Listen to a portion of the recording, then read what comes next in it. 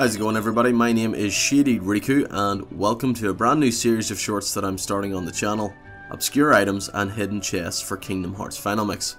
Now, unlike Kingdom Hearts 2 for example, there's no way to track all the items or chests that we've found, so it's very likely there are some very obscure collectibles throughout this game that you've never found before, so I decided to highlight some of the trickier ones that warrant special attention. I hope you all learned something new and enjoyed the series. So for the first episode, I'm going to start with a chest that blew my mind when I discovered it all these years later.